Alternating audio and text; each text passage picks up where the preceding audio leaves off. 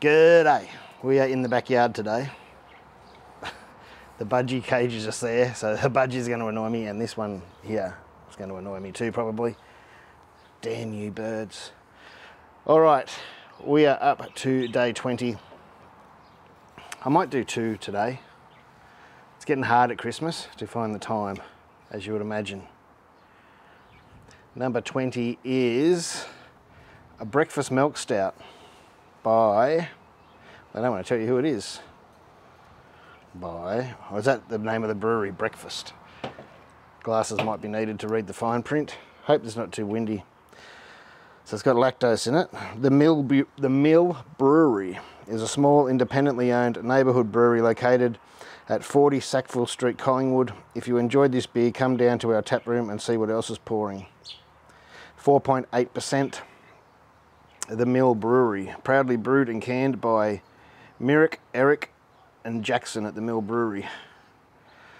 But they don't like putting their name on the can in any big writing, which is a bit odd.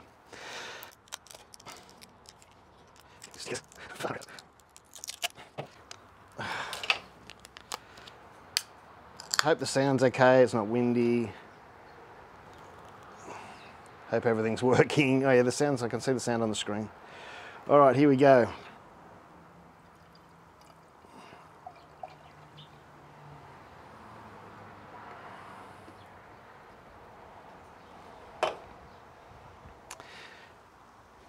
Pretty dark.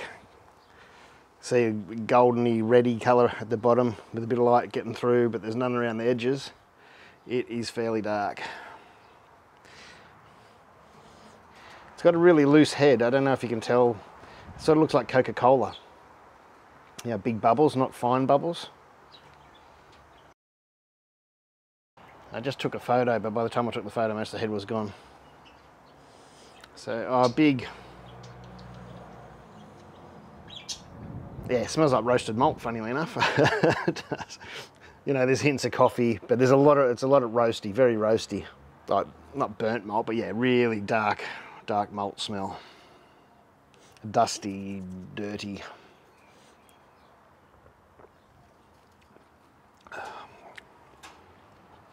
Yeah, there's bugger all carbonation. It's tasty though. It is tasty. There's a lot of roastiness there. There's some smoothness there, probably from the lactose. The roastiness is sort of, you can tell the lactose is there, but the roasty flavour is way over the top of it. Which is kind of a good thing. It doesn't taste like off milk, like some of these do, when they put too much lactose in some of these beers. It's like drinking old milk. I don't need to go much further than this. I don't think it's going to change any. It could probably do with some aging, if it's canned well. It was very full, so there wouldn't be much oxygen, if any at all, in there. Because the lactose is coming out a bit more. But yeah, that's all I'm really getting is dark roasted malts and a bit of lactose. I wouldn't buy it again. I can't think, I better not say that again, I've said it enough times, but that's all I can taste. It's just roast.